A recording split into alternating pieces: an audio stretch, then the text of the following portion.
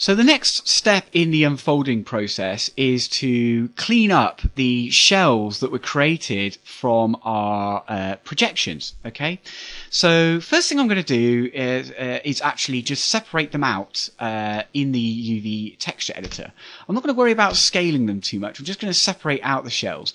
If you're not already in shell mode, go into shell mode. Okay, so you can select entire shells, and then and if you're not already used to the texture editor, you can move around the texture editor in the same way that you move around the normal Maya space. However, it's only in a 2D space, so I can just go Alt click to move around it, okay, and then Alt and do my middle, my left, so Alt right click to zoom in and out, or I can just use my middle wheel and again Alt left click to move around, okay.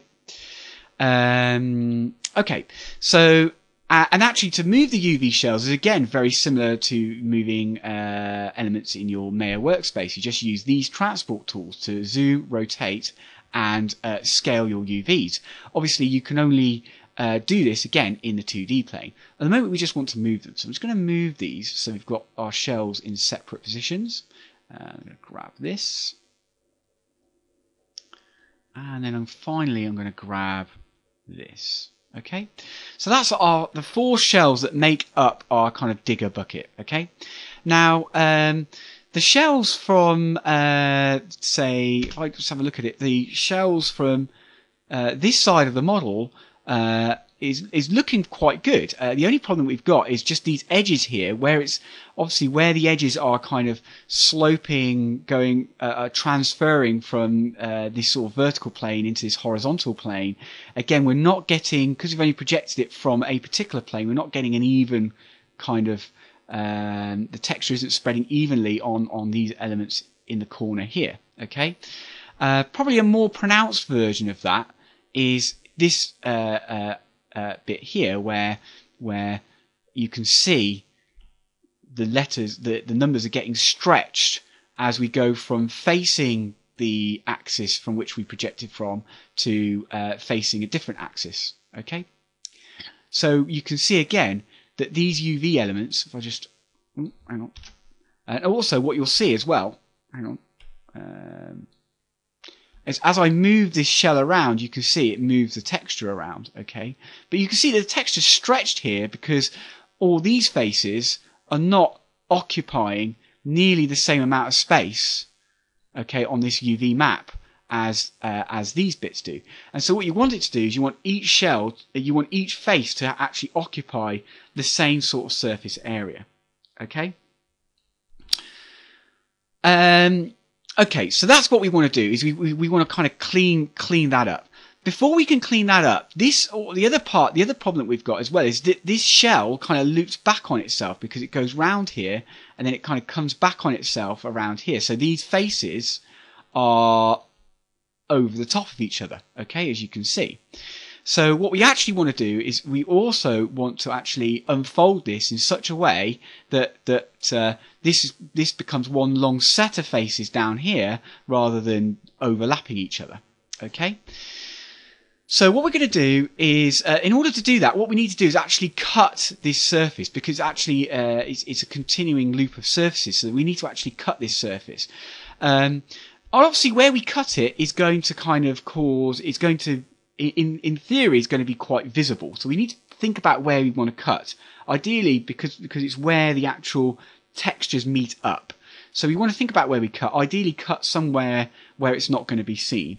I'm going to cut on this edge here because I think that will be the least. It's unlikely that we're going to see both sides of the front of this bucket. So I think if I cut on this edge here, it's unlikely that you're going to see that join. Okay. So to do that, I need to go right click into edge mode and just select this edge. You can see that that edge is selected here.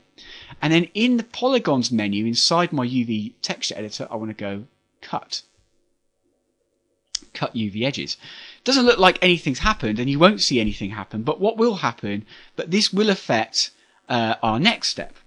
And the next step is to actually select this shell. Okay, so I'm going to go shell.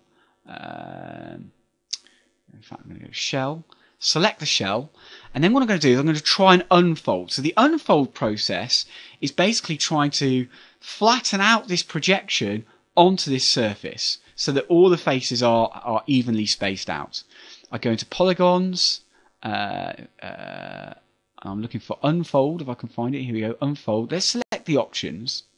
And typically what I tend to do is unfold it in one axis at a time. So I'm just going to go unfold vertical. Let's apply that. Okay. So you can see what's happened is it's unfolded this texture into the vertical axis. Okay. And you can see straight away this had a really positive impact on our model, because you can see straight away, where we cut it, it's actually, those surfaces aren't doubling over each other, okay? And also you can see that no longer is it a UV that's just projected from a single point. It's a UV that's continually is evenly mapped to this surface, okay?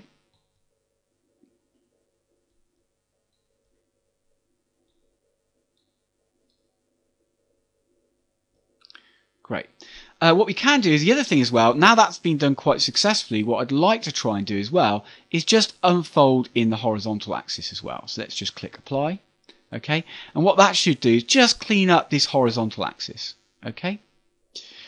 And then what we want to do is do a very similar thing with this as well. Okay. Again, this is not a continuous loop, so we don't need to worry about cutting the UVs. We can just go straight into unfold. So we'll just click apply. Okay. In the vertical axis, and then apply in the horizontal axis. Okay. Again, I'm just going to go Control Z because I haven't really seen it have much effect on what we're doing. Let's have a look. What I might do is just go select that again.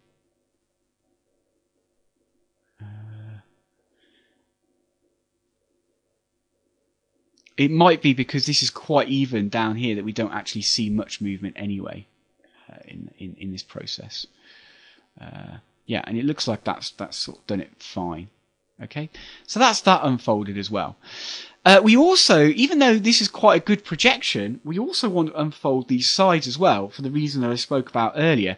Now you can see that as we apply the edges here, these edges are not as evenly spaced out as they should be on this map. You can see the edges are very close together, and we want to actually have those kind of evenly spaced out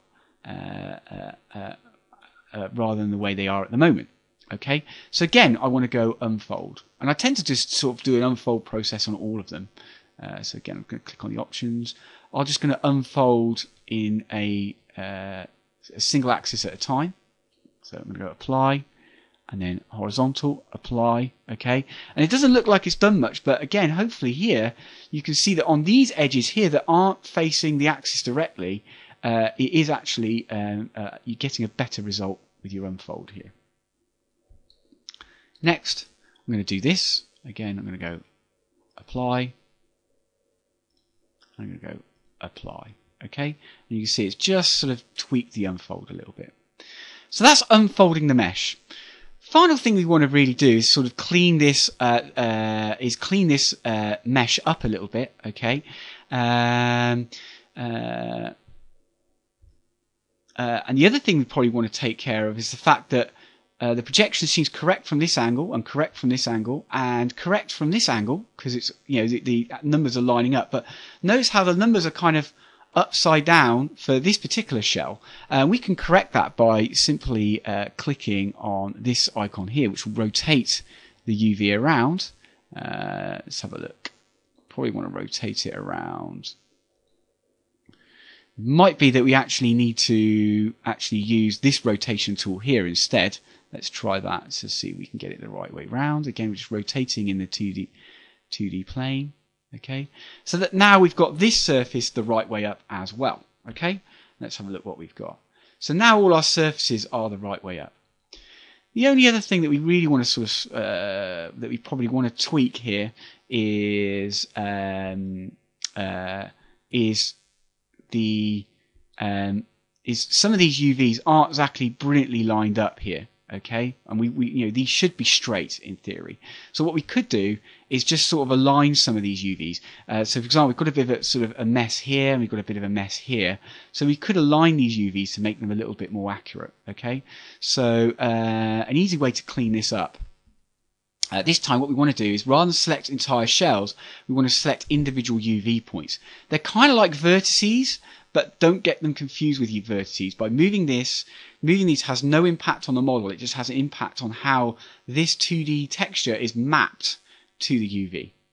The other thing you should be aware of, in case you're getting confused about what's happening here, is that this texture is mirrored basically infinitely. So even though this isn't directly on top of the texture, it's still, the texture just continues and mirrors infinitely, so it ends up being applied to these grey areas anyway. So yeah, I want to just select these UVs here, and then just go, I'm going to turn off this unfolds menu, and I'm going to go polygons, and I'm going to select align. Okay.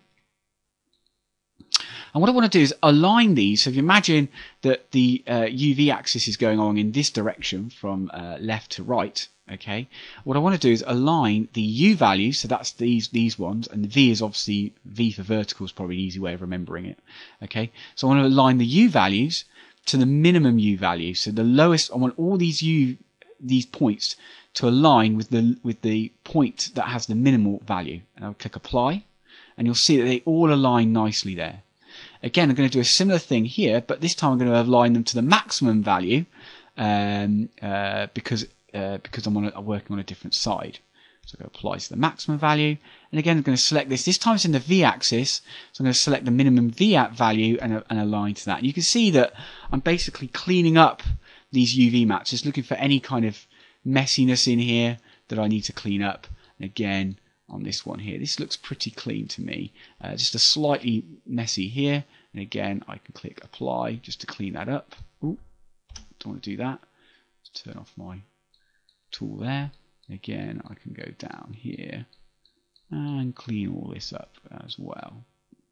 Okay, and apply. So that's kind of cleaned up that model a little bit. I think there probably is room to clean it up a little bit more, because this side is, you know, this is a bit wonky here as well. Let's just do that in the U. Okay. In fact, sorry, I want to just go Control Z, and minimum U is what I want for that. Okay. But that's looking pretty good. Okay. Final thing I want to do is, obviously, I don't really want the image to have to be mirrored in order to apply a texture to my bucket. I want to be able to do it all in one. You know, I want one file that's going to texture all these edges differently. So in order to do that, I need to actually fit all these shells into this space here, so I can actually give them individual textures. So again, I'm going to go back into shell, select that, and all I'm going to do is right click,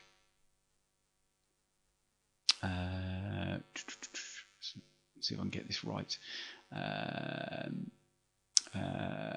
Sorry, not right click, click on the scale tool, the scale tool, and then literally just drag that down and scale it, okay, and move it.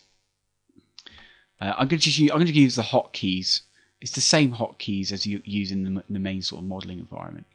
Again, I'm just going to scale this down. In fact, actually, before I scale it down, I'm going to undo that. In fact, before I scale it down, I'm probably going to do that in the next video, because what I want to do now is actually build this, is actually mirror this bucket again, so that we can actually have all the shells we need to do the entire bucket rather than just half of the bucket.